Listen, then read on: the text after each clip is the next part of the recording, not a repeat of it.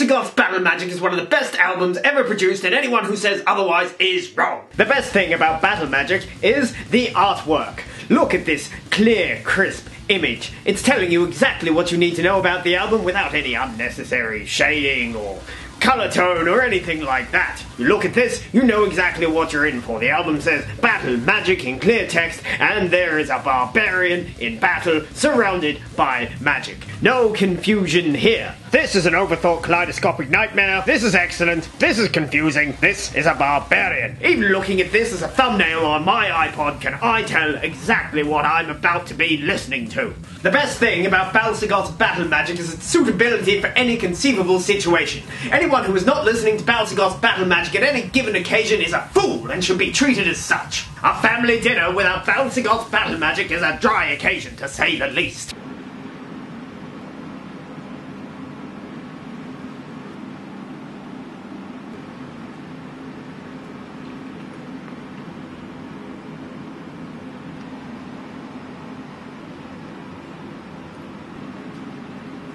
This album is equally as at home at the wedding of a friend or a loved one as it is at a bar, concert, or at the wargaming table.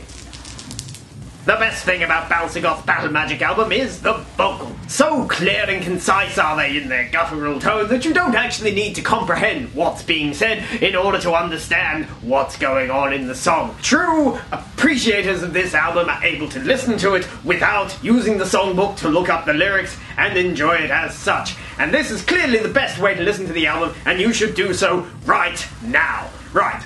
Now that the peasantry have gone, the best thing about Bal-Sagoth's Battle Magic is listening to the album with the songbook. Reading the songbook whilst listening to the album adds an extra level of complexity to the storytelling and adds an extra visceral element that would otherwise be left untouched were you not to read the book, and is for true aficionados of the album. One cannot really truly comprehend the majesty of Blood Slakes the Sand at Circus Maximus without the songbook. Half the content of the song is concealed within this hallowed tome. The best thing about Bal-Sagoth Battle Magic album is the excessively long song titles. There's no confusion here as to the subject matter contained within the song The Splendor of a Thousand Swords Gleaming Beneath the Blazon of Hyperborean Empire Part 2, The Dark Legion Chaos Unleashed at the Ensorced Shrine of Zura-Kai. Yes, many a young metalhead has engorged the size of his lexicon casting his gaze across these hallowed words.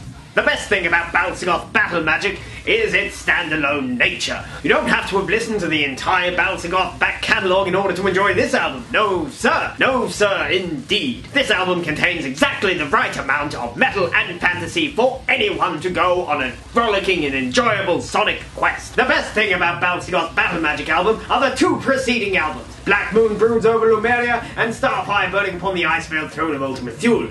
These two albums establish a strong thematic framework upon which Bal-Sagoth Battle Magic has been built, and without these two albums we would not have Bal-Sagoth Battle Magic. The best thing about Bal-Sagoth's Battle Magic album is the use of the synthesizer. Now, most albums these days will contain symphonic elements of actual symphonies and proper instruments, but no sir, not for Bal-Sagoth. They were able to achieve the same level of bombastic power with naught but a Korg and a Moog. The best thing about Bal-Sagoth's Battle Magic album is this barbarian.